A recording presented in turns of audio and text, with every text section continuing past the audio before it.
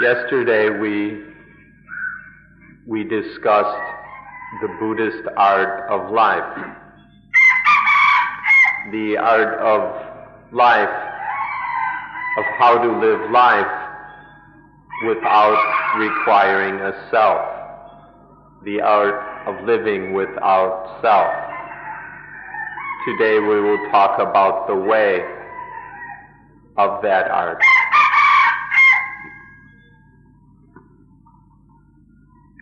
A life without self is much better than death. Some people, when they hear about selfless life, wonder what value it has, or think that it would be just as well to be dead. So one should consider the benefits of a life without self. For example, when life is free of self, there is no death. One knows no death. Death has no meaning. This is one benefit. So life without self is much better than death.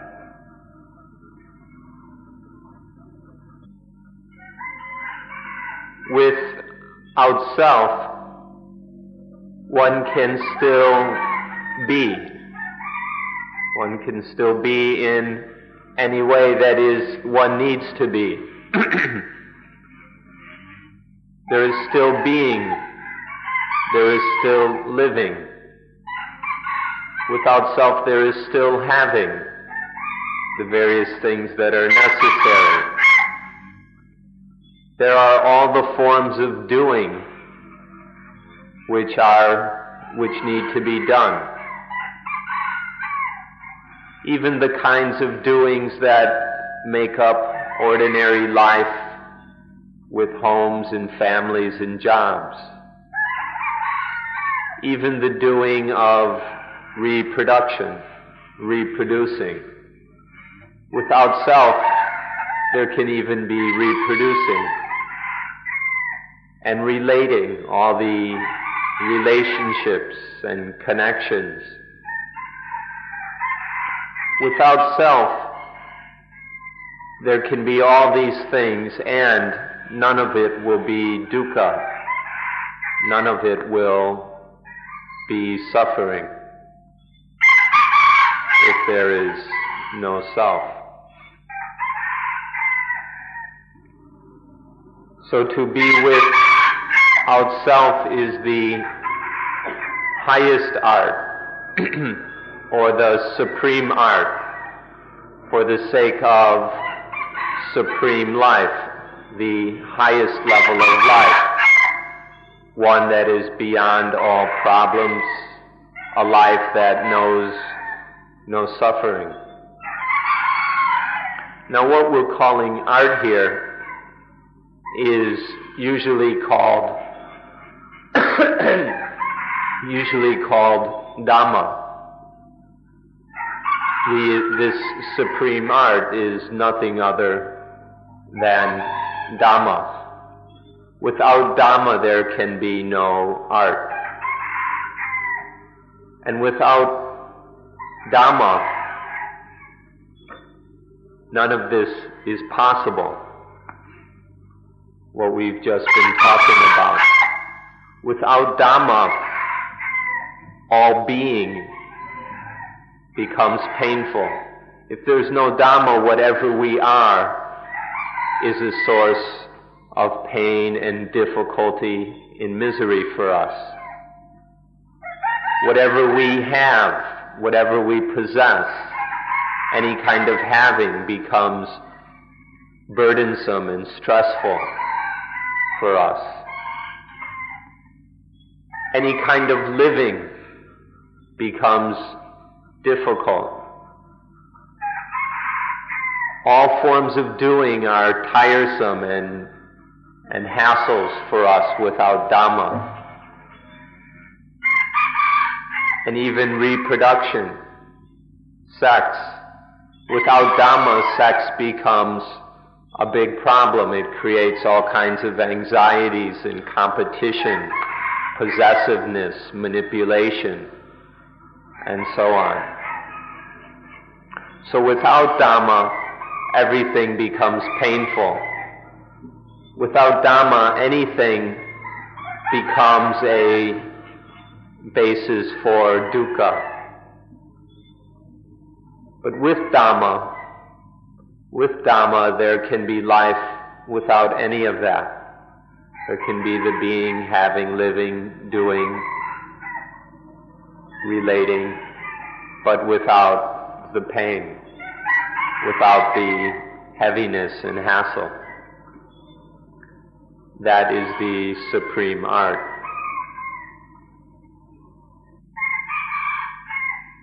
This sentence we've been using is rather difficult to understand. To live without self, living without self, is a statement in Dhamma language. It's something which is understood by those who know and understand Dhamma. And it's spoken in the way these people speak, living without self.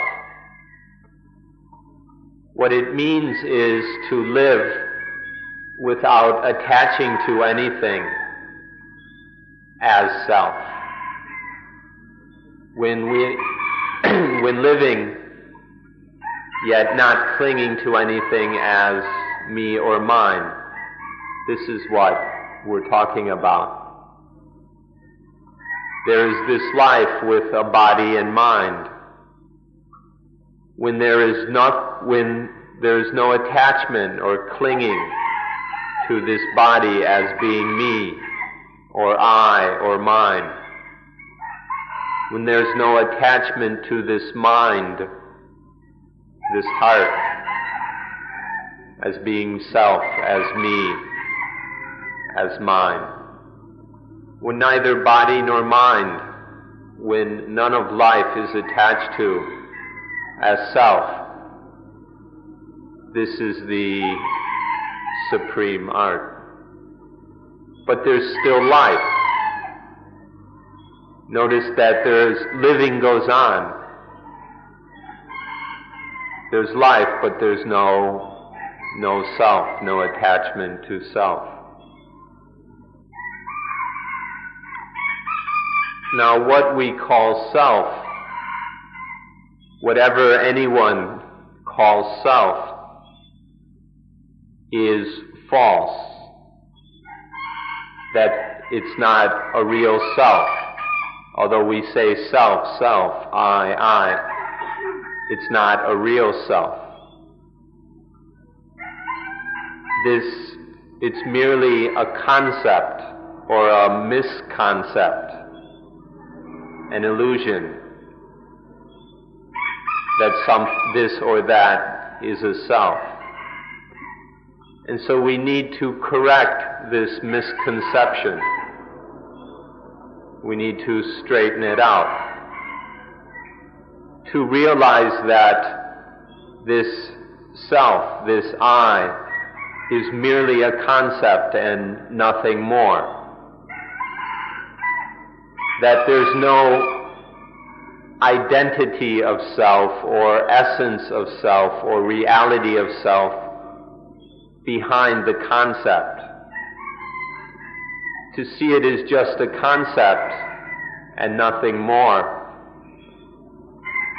One no longer one stops attaching to it as being real, as being really me, the real me. One can then stop attaching to it. When one stops attaching to this concept of self, then all the dukkha, all the heaviness that this attachment brings will then disappear, and then life becomes free. When life is free in this way, there is just life. There is the body, natural and simple. There is the mind, functioning properly. There's merely body and mind. There's no need for a third thing, some self or soul, to be clung to. Just the two are enough for life.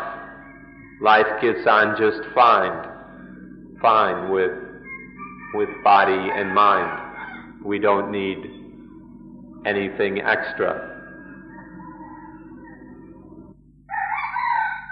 As you can remember from yesterday, one extreme view is the insistence that there is self, everything is self, that there are these lasting, even eternal selves. That's one extreme. The other extreme is that there is nothing, that nothing exists, nothing ever did exist. There's just the view of nihilism is the other extreme. But in the middle, not quite between, but above these two wrong views, is the right one, which is that there is this concept of self. We say self, self, self. There is this concept of self, but it isn't a real self. You can use the concept, but you can't find any essence or real self that can be clung to as self. This is called the middle way, or the middle teaching. There is a self which is not a real self, the self which is not self. To see that there's merely this concept, but no real self.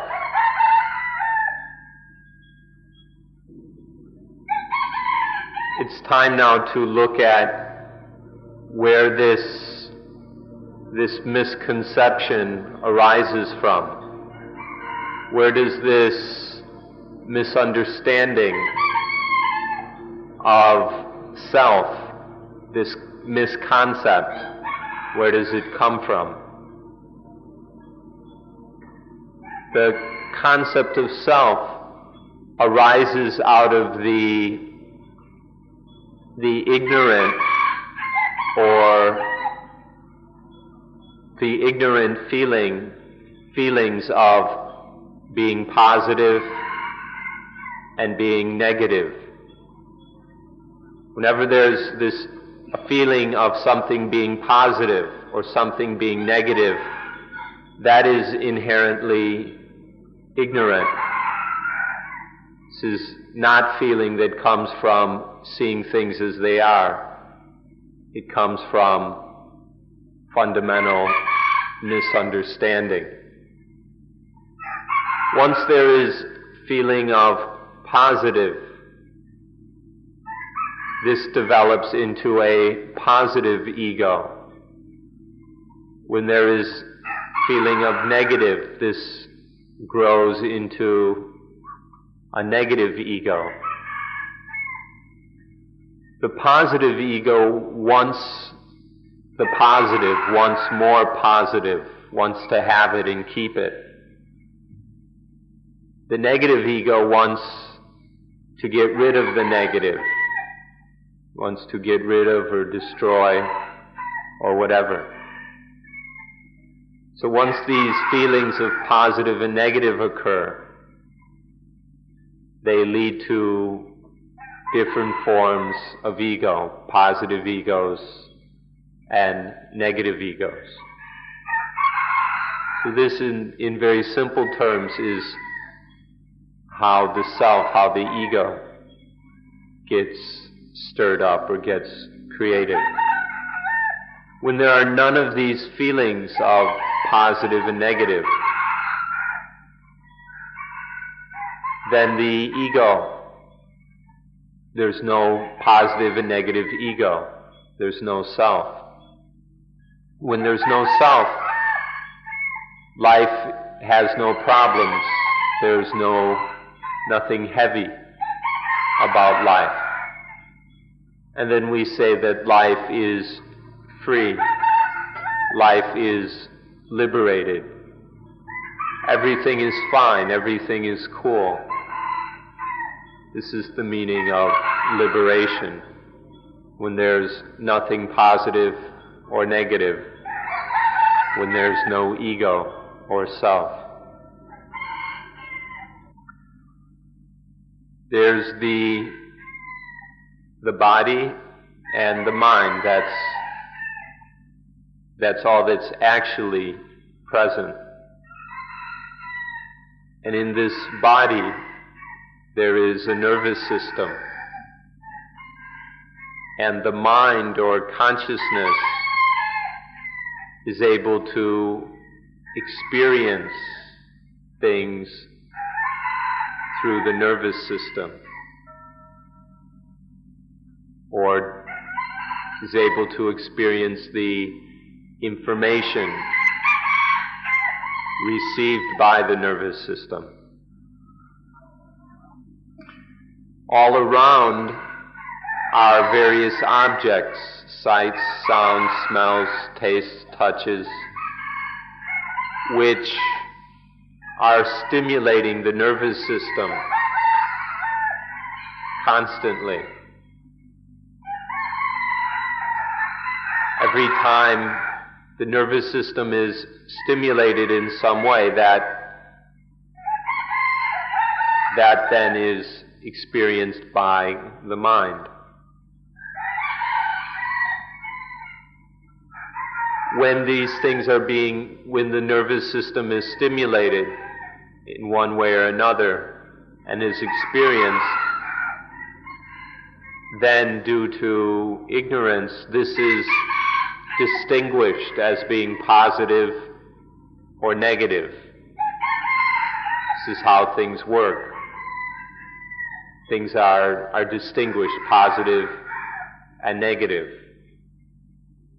And so thus the feelings of positive and negative arise. Now all of this happens purely naturally.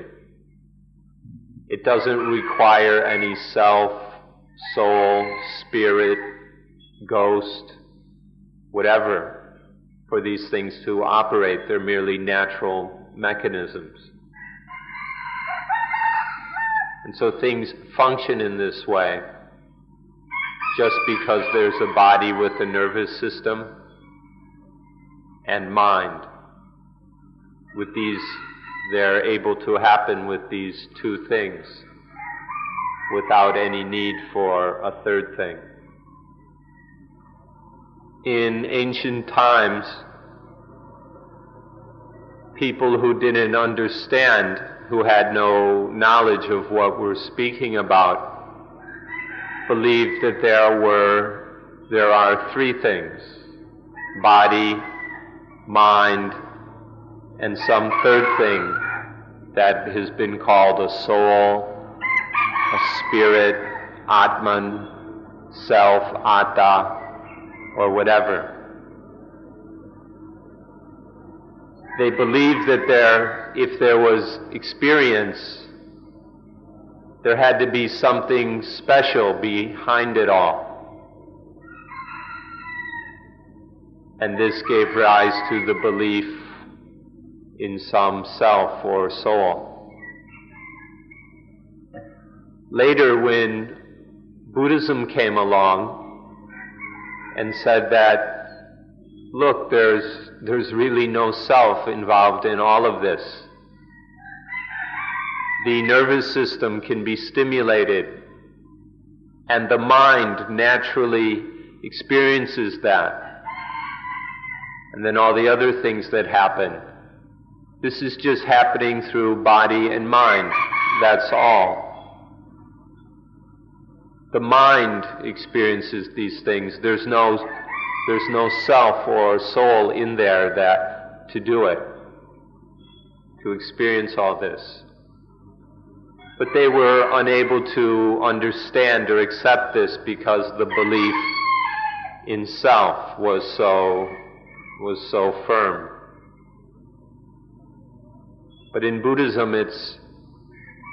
Buddhism asks or encourages us to just look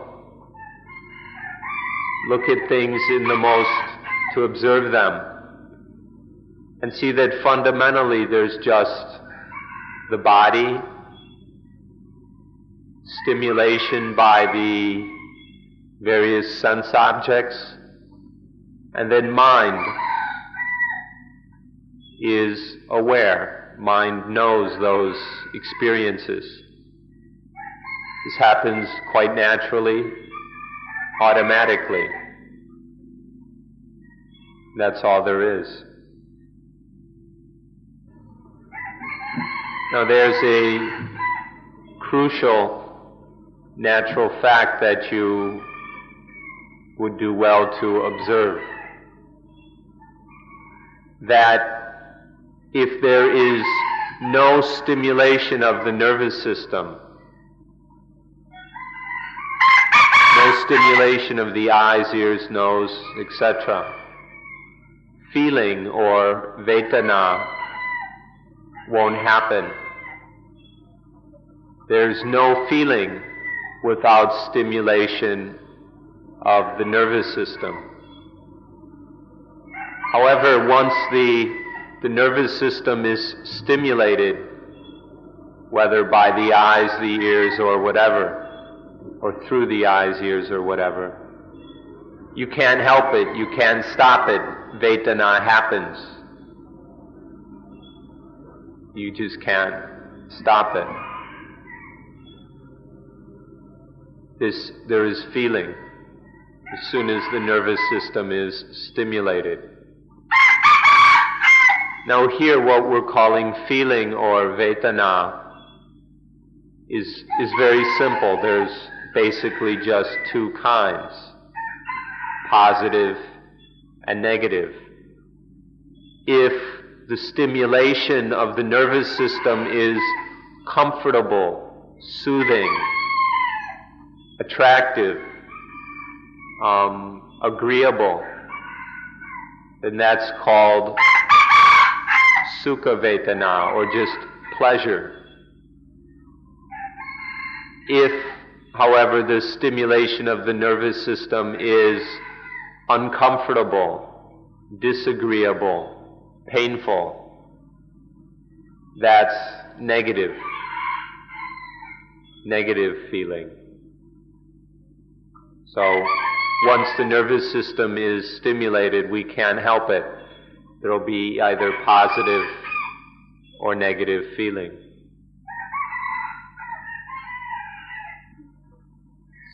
Now once we see this fact, that without any stimulation of the nervous system, without any sense activity, there is no feeling, then we can start to see that, on the other hand, once there is stimulation, first we see what happens when there's nothing stimulated. Then we can watch the stimulation carefully, clearly. That if when the nervous system is stimulated, then there's some kind of feeling. If the stimulation is soothing, comfortable, then it's positive feeling. If it's uncomfortable, it's negative feeling or painful. Now, if the mind is ignorant, if the mind experiencing this doesn't understand what's going on, then these positive and negative feelings give rise to liking and disliking. The ignorant mind says, this is positive, the ignorant mind takes this to be negative. There's first just the feeling of positive and negative. And then because of ignorance, the mind gets into liking and disliking, loving and hating. This happens only because of the mind's ignorance. If, however, there was proper knowledge of how this is working, there is wisdom, then the mind just sees, oh, it's just feeling. It's just feeling. There's nothing positive nor negative about this feeling. It just happens. It's just a natural response to the sense activity. And that's all. And then if there is wisdom in the mind, it doesn't need to, there's no need for liking and disliking and the ego and suffering that comes from liking and disliking.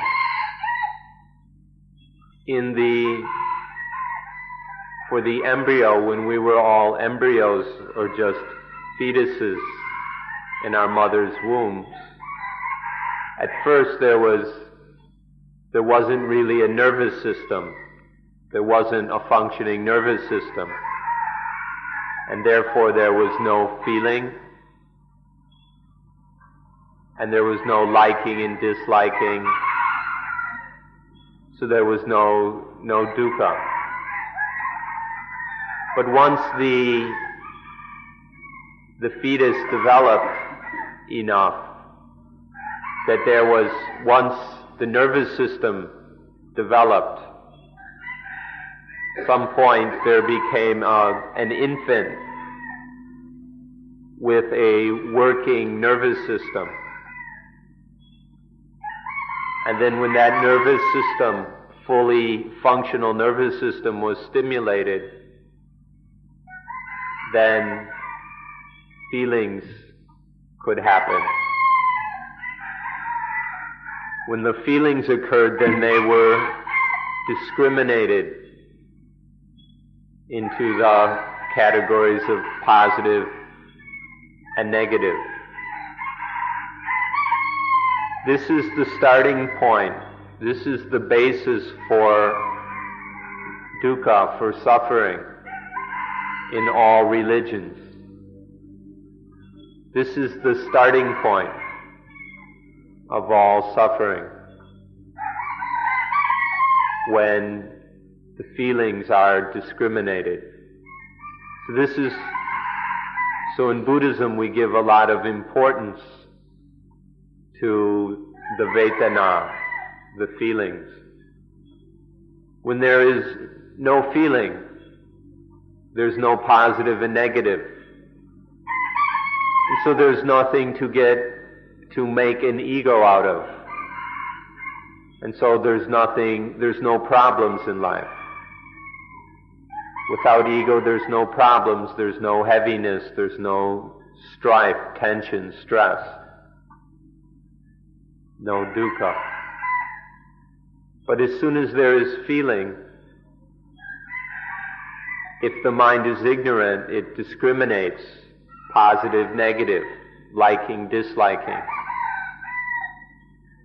And then the ego and all the problems, the heaviness, the conflict and turmoil of ego is born. So we say that Vedana is the starting point of suffering. And we give a lot of attention to these feelings, the natural feelings of positive and negative towards sense experience when our nervous systems are stimulated. This is something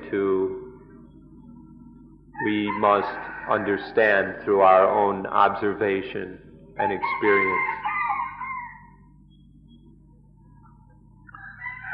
The fetus grows, the nervous system develops, and then the fetus or the infant is born. When the infant is born, its nervous system begins to function. And that means it begins to experience the world, begins to experience things. For example, one of the first things to experience is the mother's breast and milk, which is naturally delicious and good for the infant. So this is felt to, so then positive feeling to drink the milk is comforting for the infant. So positive feeling arises. But if something else gets in its mouth, it might be uncomfortable or painful and the infant cries. Or if the infant opens its eyes and it sees something soothing or attractive, it smiles. If it sees something unattractive or frightening, it cries. And so there's the custom of putting all kinds of beautiful and soothing things around the baby's crib, and even to play soft, soothing music, and to make sure that everything smells fragrant and nice, flowery, and then to keep the baby in warm, soft clothing, in blankets, so that there's nothing but soothing, pleasing stimulations. And so at this point, the baby is learning what pleases it and what displeases it. I like this, or liking, disliking. And so positive and negative starts right here with the liking and disliking. The feelings, just the basic feelings of agreeable, disagreeable, comfortable, uncomfortable, is first, and then the mind experiences these, and then there's liking and disliking, positive and negative. Now the mind that experiences this is just the same ordinary mind, just the element of consciousness which is inherent in life. There's no need for a self or spirit or something to experience these feelings, to concoct the positive and negative. It happens naturally. This is all something that we need to study. It's very important for us to scientifically, systematically study how our senses work. To study the eyes, ears, nose, tongue, body, and mind sense. How what these senses are, how they are stimulated by their objects, forms, sounds, odors, flavors, touches, and mental objects. And then to study feeling, these positive and negative, pleasant and unpleasant reactions when the nervous system is stimulated. So we study the nervous system and the feelings that arise dependent on the nervous system. We study it very carefully, and we see that this happens without requiring any self. They are merely natural mechanisms. Once the nervous system is stimulated, then there are the feelings, positive and negative. Because of ignorance, the mind takes the positive feelings to be good. Whenever there's positive feeling, we say good, good, good. And when the feeling is negative or when it's unpleasant, we say evil, bad, evil. This is how good and evil arises. It's how the ignorant mind labels these positive and negative feelings. So this is how this problem of good and evil, which will trouble us for our entire lives, usually, occurs.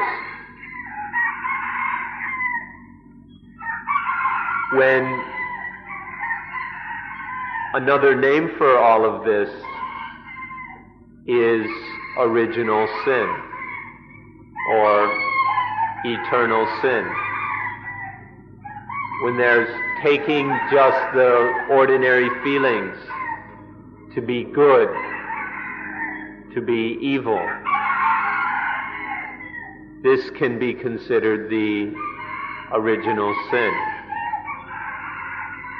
If one doesn't understand this, one will not be able to end suffering. If one does not understand this regarding things as good and evil, then it's not possible to quench dukkha, to end suffering. But if one sees this and understands it, if one sees what this so-called original sin is and how it works, then one is able to end suffering. Now we spend our whole lives hungry for the positive. We hunger for the positive, and we're afraid of the negative. We hate the negative and are afraid of it. So we spend our lives being tormented and burdened by our hunger for the positive and our hatred and fear of the negative. For example, when you receive a telegram, as we open the telegram, our hands shake because there's both the desire for the positive, our hunger for something positive, and our hatred and fear of something negative. And so our hands shake as we open the telegram, being kind of burned on both sides by both positive and negative. When there's this positive and negative, there's no peace. When there's because the mind is being shaken and rattled by this positive and negative. There's no peace. The mind isn't calm and still. And so there's no real happiness. There's just the hunger for the positive and the hatred and fear of the negative. There is peace, there is real happiness only when there is no positive and negative. When the mind is free of this hunger and fear, then it is calm, quiet, and peaceful. And this peacefulness is blissfulness or happiness. The way to find this is to be free of this positive and negative, to be free of the hunger and the fear. When we take a test, as students or civil servants or whatever, when we take a test, as we take the test, we are tormented all the time by both positive and negative, by our hunger for positive results and our fear for negative results. Or when we do any work in this world, we are tormented simultaneously by our hunger for positive results, for getting something good from our work, and our fear of any negative or bad results.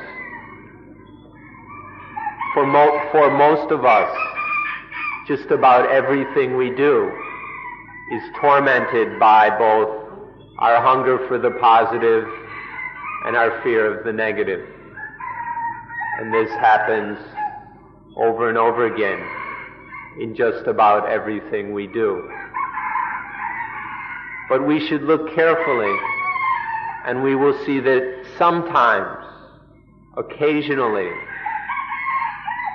if just by accident or coincidence, there will be moments when the mind is free of this torment. Now, we're not talking about just when the torment is relatively subtle, when it's not happening on the usual crude level. We're talking about when the moments where there's no positive and no negative in the mind at all. And you'll see that those moments are the moments when there is real peace, when there is genuine peace and happiness. That moment,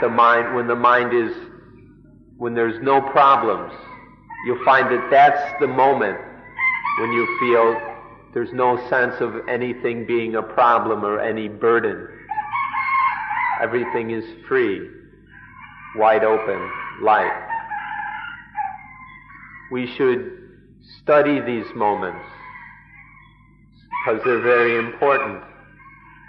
They show us what is possible. Or maybe because we've begun to understand how these things work, and have begun to practice according to this understanding, so that there are more of these moments where the mind is free of positive and negative, no longer tormented by the hunger, hatred, and fear. And then we can begin to see what real peace is, what real happiness is. But in our modern world, we're totally infatuated with the positive. Entire nations and economies are now dedicated to the positive. Our economies produce nothing but consumer junk. Notice we call them consumer goods, consumer positives, in order to feed this hunger. But the hunger, there's always this fear that it won't be good enough, or that it'll break or get lost.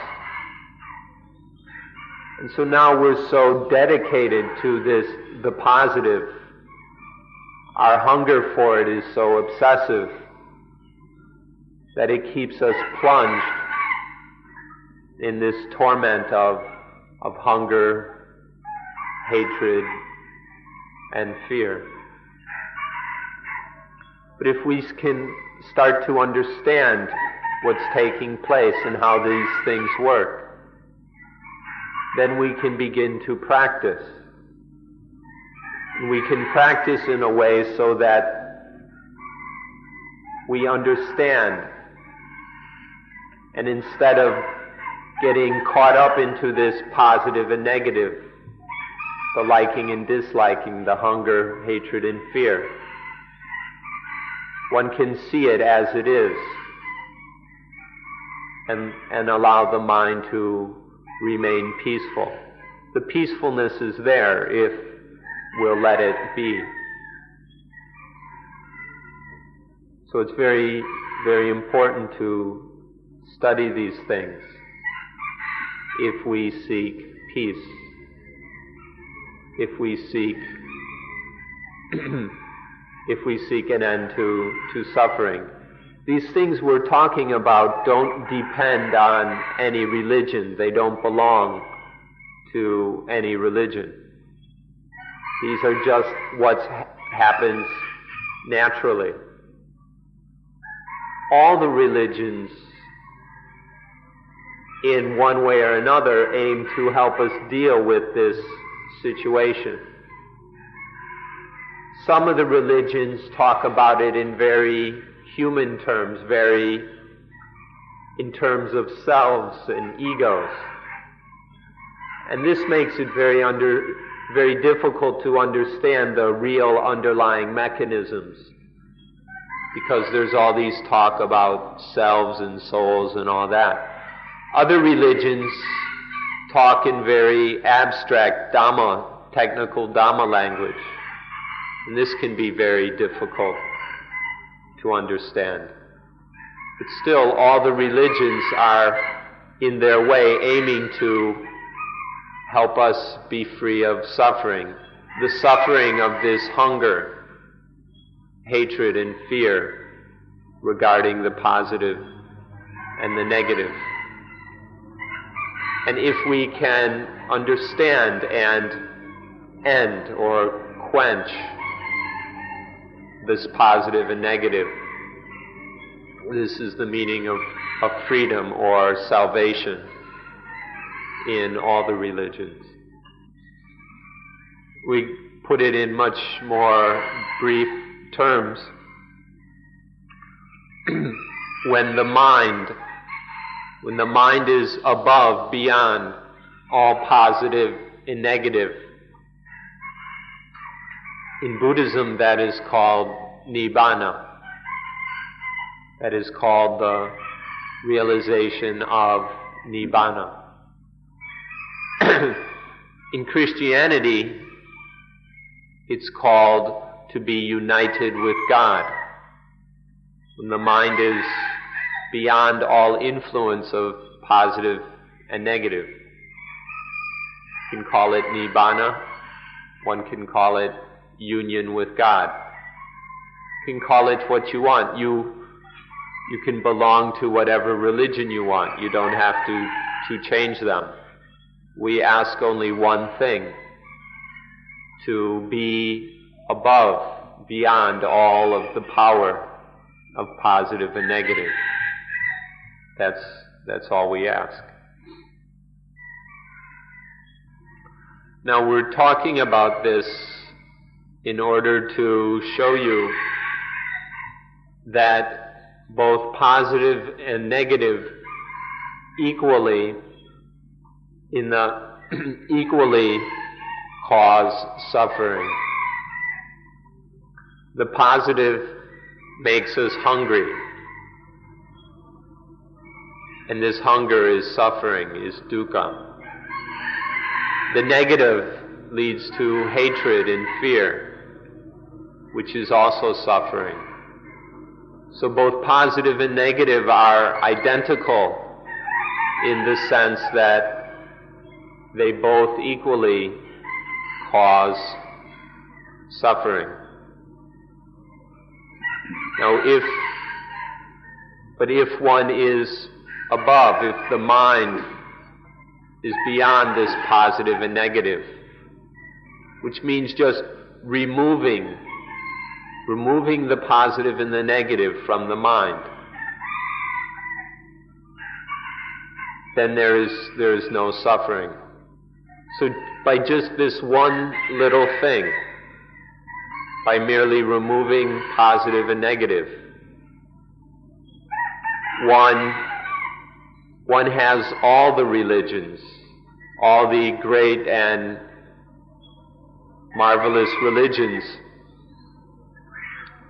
you'll have them all, whichever you prefer, or the whole kit and caboodle of them.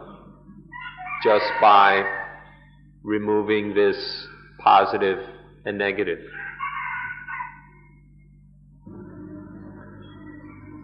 Now, we're not speaking just out of a kind of nationalism, but we'd like to talk a little bit about Asia. To the furthest west of Asia were the Jews in Palestine, this extreme western edge of Asia. And there, very long ago, the Jews had the deep understanding that one should not attach to good and evil. This appears in the very first pages of the Jewish Bible. If you don't realize this, then you ought to go and study it. But at the very beginning of the Bible is the teaching to not attach to good and evil. On the other extreme of Asia, in the Far East, in China, Taoism taught essentially the same thing, to not attach to yin and yang, or positive and negative. And then in the middle, in India, both Hinduism and Buddhism were teaching roughly the same thing. In Hinduism, not to attach to punya and papa, which could be good and evil. We could translate them.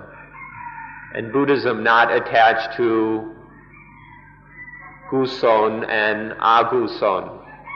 Guson is what is wholesome and good. Aguson is what is unwholesome, unhealthy. Or, in short, positive and negative. Over 2,000 years ago, this is the most profound understanding humanity has come across. And it was understood across Asia more than 2,000 years ago. Unfortunately, since then, things have deteriorated. Because of steady material development, people have been more and more distracted away from this wisdom and have more and more forgotten it and ignored it. But this 2,000 something years ago, this knowledge was known throughout Asia. In Europe, this never seems to have been known. The Greeks never spoke of this. The philosophy of the Greeks was primarily concerned with material things, with education and politics and material science. And so the philosophy of the Greeks is rather childish, rather immature. Although it's quite useful for dealing with material things, and so it has its use. Actually, it's quite a shame that these two branches or approaches never quite met, because with the Western facility, which is still very dualistic and all that, for dealing with material things and science and politics and economics, and the Asian understanding of the mind and of the highest truth, the truth that one should not attach to positive and negative, that good and evil are not worth attaching to. If these two could meet, had met, or would meet, then we could have the material progress. We could make use of these material goods without attaching to them as positive and negative. So this is a little history of Asian thought. That once was well understood that positive and negative should not be attached to, but unfortunately in our heavily developed world, this wisdom has deteriorated until in most places it's forgotten and ignored, and people have no clue about it. Now we must ask you straight, have we gotten worse than our ancestors? Are we worse? Have things deteriorated since our ancestors' times? Chasing after the positive is not peaceful. There's nothing calm or peaceful about it. The negative disturbs and frightens us. There's nothing peaceful about it. So, what have we got nowadays? Are we worse than our ancestors? Please consider this carefully, sincerely. If you do, you'll understand the situation that we're in. Now we've got all kinds of machines that are designed to produce positive things that will give us or bring us, or the positive will make us positive. We've got many of these machines, whole systems and organizations and institutions set up for just this one purpose, to give us the positive, more and more positive. But the thing is, the more we hunger for the positive, the more we fear the negative. The larger, the stronger our hunger for the positive, and the more we've got the positive, the greater we fear that we'll lose it, or that it'll just diminish a little bit. Our hunger is so strong that we have great fear that our positive will just drop a little bit. The standard of living has to keep going up. Nobody is willing to let it go down to a reasonable level. So this is the world we have, one where we become more and more trapped by the positive and the negative. And so there's more and more turmoil, competition. There's no rest. There's so much hunger and fear that nobody has a chance to rest.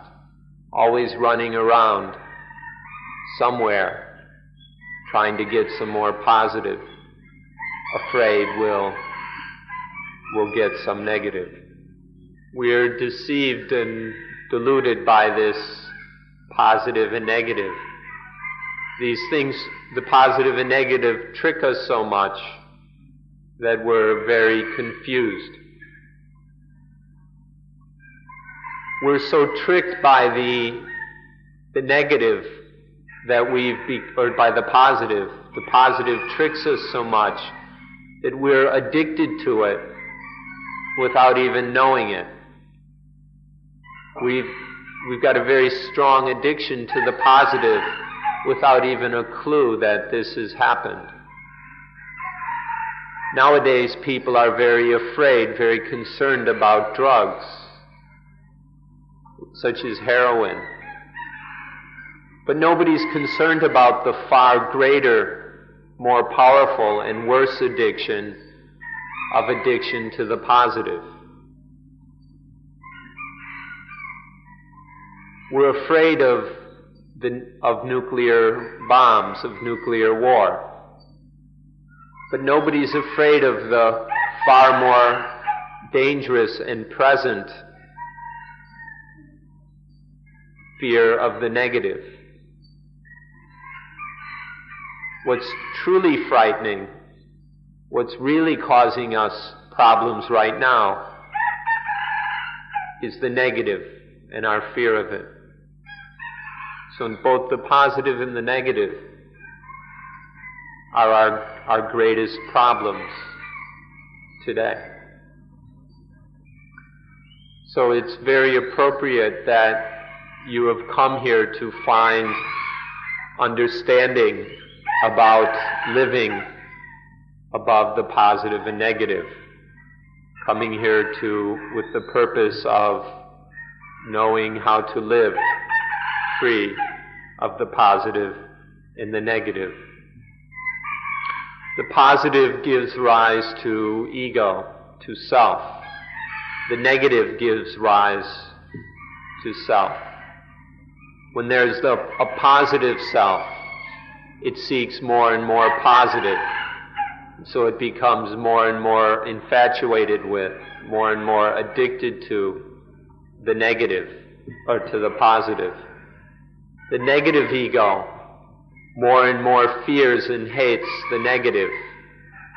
And so it becomes more and more attached to the negative, more and more detached, you could say. And this negative ego grows and grows, more and more obsessed and afraid of the negative. When there's this obsessions and addictions, it makes life very troublesome, full of problems, confused, complicated, stressful. So it's time to just throw it all away, to find some way to just throw away all this positive and negative, all the self, all the ego, to toss it away and be free.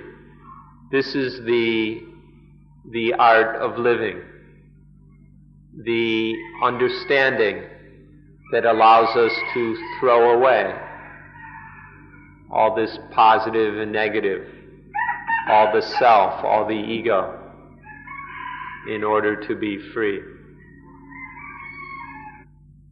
Now we come to the one single word that expresses the heart of the problem. This word is attachment. Attachment. When there's attachment to the positive, there's attachment in a positive way, in order to have more, to get more, to keep. Then there's attachment in a negative way, to the negative, to get rid of, or fear, or something. You should see that attachment to the negative is equal to attachment to the positive. Don't think that attachment is just to things you love. There is just as much attachment to negative things, the things you don't like, the things you hate, the things you are afraid of. Positive and negative are the basis for attachment. This is the core of our problem. This is what we must find a means to remove. To carry a load of bricks is very heavy. to carry a load of diamonds is just as heavy. Why bother carrying either? Why go around lugging a bunch of bricks or a bunch of diamonds? Why not just drop them and be light and free? If we attach to the positive, it's one kind of burden. Attaching to the negative is another kind of burden. Either way, they are heavy and troublesome. But we can just let go and be free. Why bother attaching to positive and negative? So it's very good, it's very correct that you have come here in order to practice mindfulness. To practice mindfulness in the system called anapanasati, mindfulness with breathing in and out. Through practicing in this way, you will develop very good mindfulness. And then with that mindfulness, one pays attention to the things in one's own life, until one understands them. And so this mindfulness leads to understanding or wisdom, the kind of wisdom we've been talking about the last couple days. And then mindfulness with this will keep the mind or keep life on the right track. And then through this practice you will develop samadhi, or the stable, focused, concentrated mind, which provides the strength and energy to do this, to keep the mind on the right track. So through practicing correctly, there's mindfulness, wisdom, and concentration. When we have these, when these are sufficient and strong enough, then there's no attachment to the positive and the negative. When there's no attachment, there's nothing heavy. There's no ego, no self. And so there's no suffering, no dukkha. And then one is free. One is liberated. That liberation is to dwell in Nibbana, to live in Nibbana, or to live with God. Whether your goal is to live in Nibbana or to live with God, your wish will be fulfilled in this way. So it is that we can live above all influence of positive and negative. We can be, have, live, do all the things that need to be done as are appropriate. Everything that is necessary and proper, correct, can be done, had, related to, concerned, and so on. If the mind is beyond, above all influence of positive and negative, then there will be no dukkha, no pain, no suffering. For those of you, most of you here are lay people. And that means that you can even reproduce the species. And if the mind knows how to be above the influence of positive and negative, then even that can be done without any suffering, without any dukkha. And what is there better in life than that? To be able to do all the things that need to be done, to be, to have, to relate, to concern, to live. All the things that are necessary and right, even to reproduce without suffering, without dukkha. It may seem rather strange, but when there is life without self, when there is life without any self or ego, then there is no death. When there is the self, when there is some self, then there is death. But when there is no self, there is nothing to die. It may seem kind of strange, but this is where deathlessness or immortality is found. When there is no self, there is no death.